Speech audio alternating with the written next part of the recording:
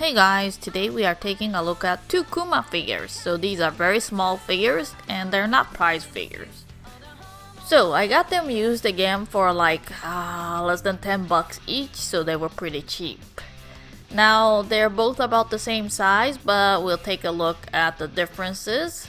And at first let's take a look at this one. So this one is more realistic. As you can see, the color and the shadows are darker. Fur looks real, like it has textures instead of being it all flat. And then this one is more cartoonish. You can see that the color is brighter and he comes with a mini TV. Well, it's scaled with his size, so I guess it's not mini, but yes, it comes with the retro TV and the base looks different too.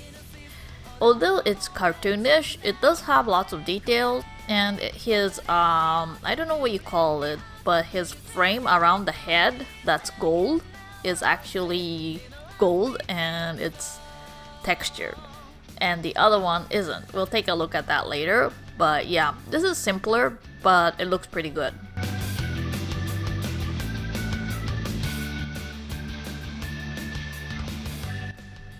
Now comparing one and the other side by side, you can see that the proportions are a little bit different. I think this one has smaller eyes.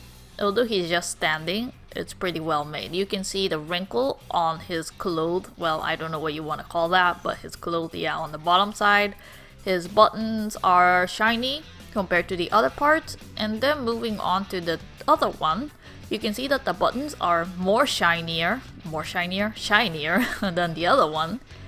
And he has more shadows on the colors. Also, his color is darker in general. He doesn't have white other than his eyes.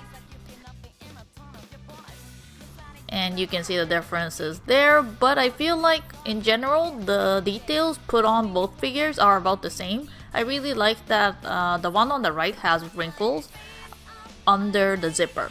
I think that's pretty cool. I didn't notice it until I started recording, and this one just looks like, you know, uniform.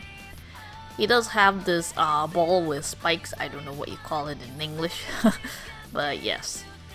His fur, his head looks different. He has, the one on the left has textures, and the one on the right, this one, is smooth.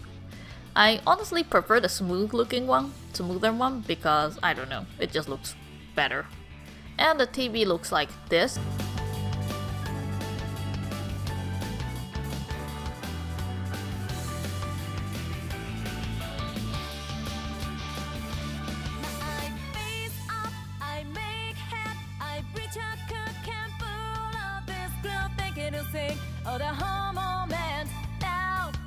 And yeah, it matches the figure very well.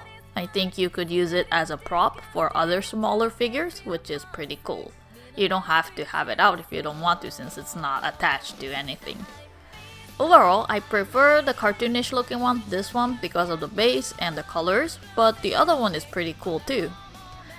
The other one looks smaller, I think because he's like ducking down, but he's about the same size. And this is what I was talking about, the gold frame around his head. The one on the left looks realistic, but this one looks like it's just printed and not painted. So yeah, I think they could have done a better job. It doesn't have any of that shine that it has on the left one. I hope you enjoyed the video. Let me know what you prefer, and see you guys in the next one. Bye bye!